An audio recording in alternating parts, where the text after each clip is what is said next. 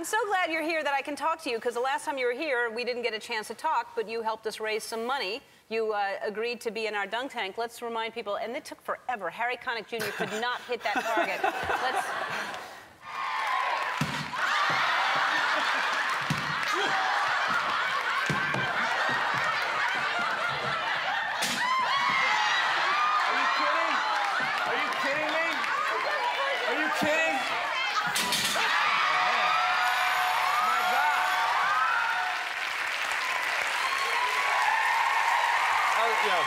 Thank you. Oh, no, thank you for having me. That was fun. How is Chuck going? It's really good. Yeah? Yeah, it's really good. We premiered, a few weeks ago, and the fan, thank you very much. Yeah! Yeah! And the fans, in the off season, we didn't know if we were going to come back or not, and the fans just rose up and fought for us. Yep. That's what you need. I love you. I love you. Where are you from? I'm from Ventura, California. But we moved when I was a young kid, and Ventura was Grand Central for us. We'd live there, move away, come back, move away, come back. But it's a great place to grow up. You know? And are you the rest of your family, anybody in show business? No. No? No, just me. Sisters, brothers? No, my sisters, they both did, some theater with me growing up. But for me, it was like, well, it was my only option, I think. I wasn't good at anything else. I felt like I could keep growing and getting better at that, But my sisters are incredibly beautiful, talented people. They're actually both here. They're backstage right now, probably going, "No, we thought I was beautiful. That's great."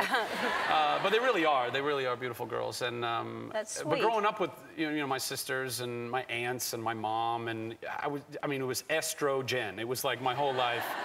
But it gives you insight, into ladies a lot, and we'd go shopping. I'm sure your girlfriends appreciate that you were raised around women. I hope so. Yeah. I hope so, yeah. I think it gives you, that kind of insight that, helps in relationships a bit. And family outings were shopping trips. We didn't do little boy stuff. We didn't go to like the arcade. I wasn't like, occasionally, I think I probably went through thousands of my mother's dollars, just like, one more quarter? One more quarter?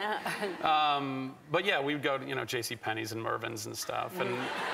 And they were all shopping, and I was like, well, this is boring to me. I got to go do, so I'd wander off. That was real safe. It was the 80s. Everybody did it. And so I would go wander off, and I think at one point, there was a dressing room. I think my mom was actually trying some stuff on, and I just kind of wandered down the dressing room, right? And you're a little boy. Other women don't care that you're in there. And there was this one dressing, and I looked underneath, and there were all these mannequins, all these, naked mannequins all stacked up in there. And I think I had just seen Kim Cattrall in Mannequin. And I was like, this is my chance right here.